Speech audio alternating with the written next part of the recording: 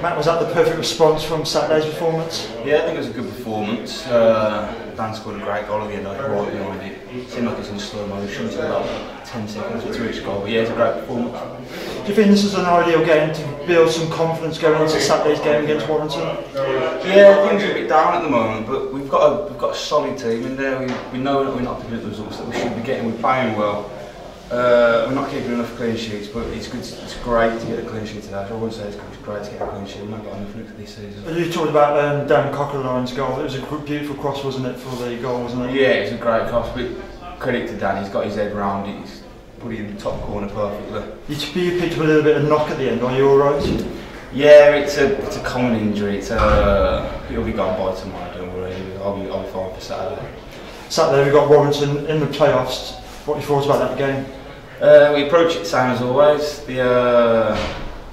Try and keep a clean sheet. Try and keep the momentum going from today.